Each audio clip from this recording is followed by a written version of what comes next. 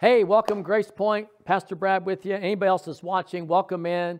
We're going through the book of Matthew. Man, we had a good time last week talking about the Jews and the Gentiles, how the promises were confirmed to the Jewish nation, but the Gentiles were included. And this woman here kind of is before her time. You know, she's receiving promises because her faith is pulling in the promises made to her in the new covenant beforehand, because Jesus is the covenant, okay? He's the fulfiller of all the promises, and he's able to give her her miracle.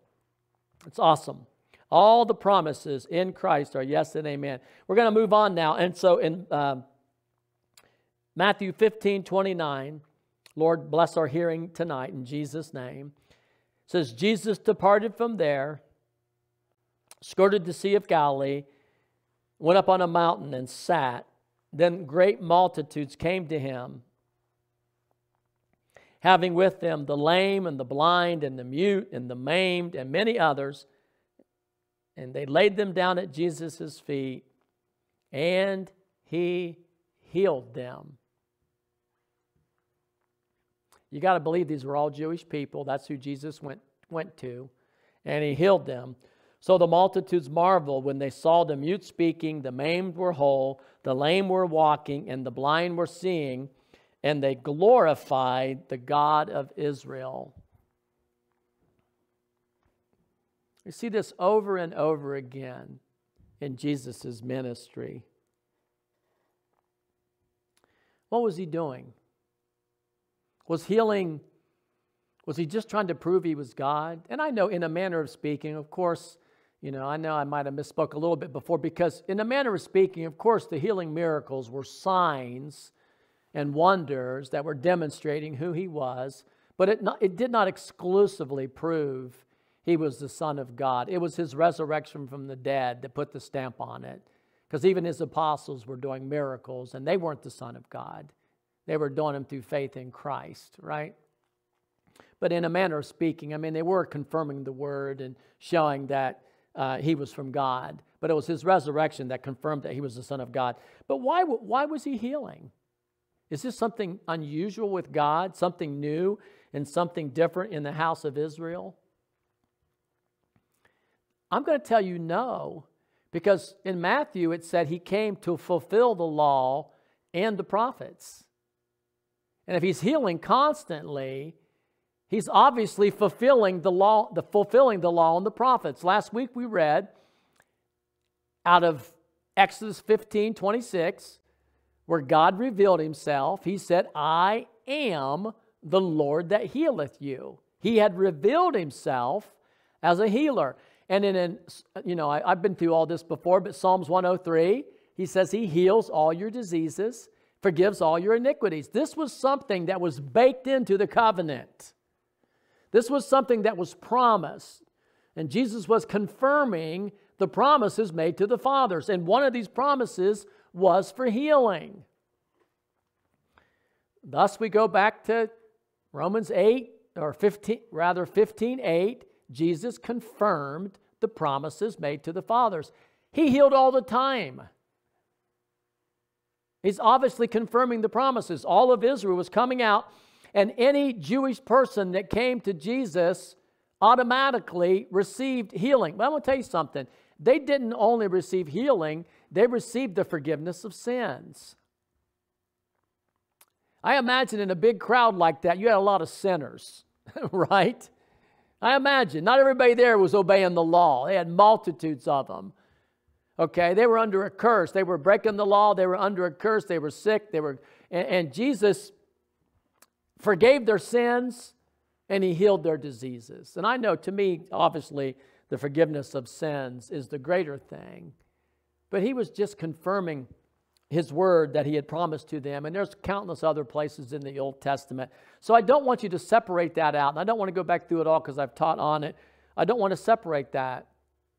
And now the Gentiles, that's you and me, we've been included in these promises. And if we come to God, to the throne room of grace, we can obtain the mercy of divine healing the same way they did. Come into Jesus. All you that labor and are heavy laden. Those promises are for us. All the promises are yes and amen in Christ. That's what the Bible says. And to me, it's really clear. So I just want to be humble about it. It's a mercy. You don't earn it. Anybody that ever approached the Lord for any blessing, you don't earn it. You don't deserve it. That there's nothing you can do that qualifies you for it except that God is giving it to you based on mercy. He doesn't even owe it to you. Out of His goodness and mercy, He's provided it for you. So it's simply a matter of humbly receiving what He has provided. Just like the forgiveness of sins. Nobody in this room or listening to me deserves God's blessing, God's healing, or even the forgiveness of your sins. You don't deserve it. You get it out of the pure mercy of God. And so that's how He was healing. It was just the pure mercy of God, the same way the Canaanite woman got it. Now Jesus called His disciples to Himself and said, I have compassion on the multitude. They've continued with me now 3 days and have nothing to eat, and I do not want them to send them away hungry and to faint. And His disciples said, where are we going to get enough bread in the wilderness to feed such a multitude? He said, how many loaves do you have? And they said 7 and a few fish. So He commanded the multitudes to sit down on the ground. He took the 7 loaves and the fish. He gave thanks, broke it, and gave it to them, His disciples. And the disciples gave to the multitude, and they all ate and were filled. And they collected up to 7 large baskets full of fragments that were left. Now those who ate were 4,000 men, besides women and children.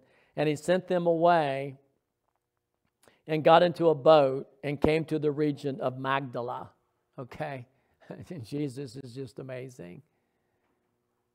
So Jesus is out confirming the promises made to the fathers. He's multiplying the bread and the fish. Do you know that happened in the Old Testament too? You know, I'm trying to think, almost any miracle that you see in the Gospels was already done in the Old Testament. In the book of 2 Kings, I don't have it right in front of me. You can look it up. I think it was Elisha, the prophet. But there had already been the multiplication of loaves, bread, in the Old Testament. Almost every miracle Jesus did. Do you know that there was the raising of the dead in the Old Testament? Yeah.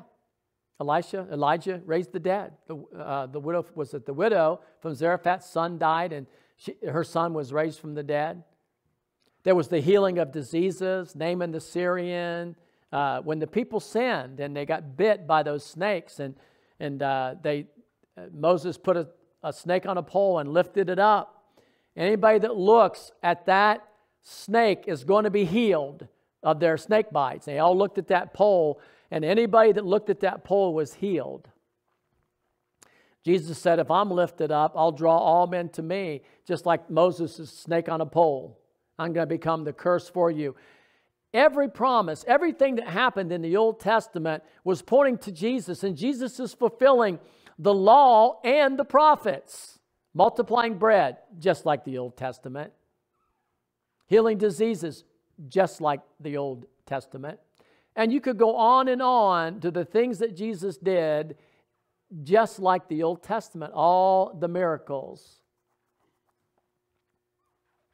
Because He was the fulfillment of them. That's just amazing. And He's going to continue His ministry and continue, we're going to see in the miracles. But now, as Jesus is approaching Jerusalem, He is going to get more and more friction from the religious leaders. They're going to fight against Him. They're afraid that He's going to come and take their position of power and authority, come and take their place. And they're going to oppose Him. They're going to recognize that He really does have power, and He is the Son of God, and He's going to take away their position with the Romans, and they're going to be fighting Him. More and more you're going to see this until it culminates in Jesus being crucified on the cross, where He fulfills all the great promises of God. On that cross, Paul said in 2 Corinthians, I believe it's chapter 8 or 9, that he became poverty.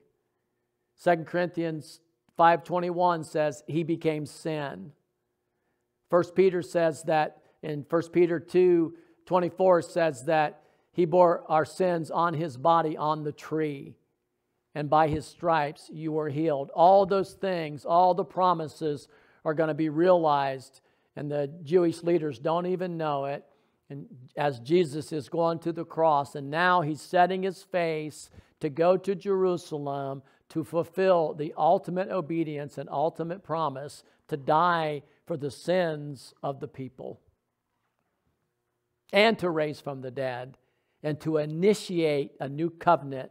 So as we move further and further into Matthew, you're going to see Jesus talking about this. You're going to see this hostility in Matthew 23. They're going to really hit it with the scribes and Pharisees as he is concluding his ministry. We'll pick up there next week in chapter 16, where Jesus is marching on in his mission.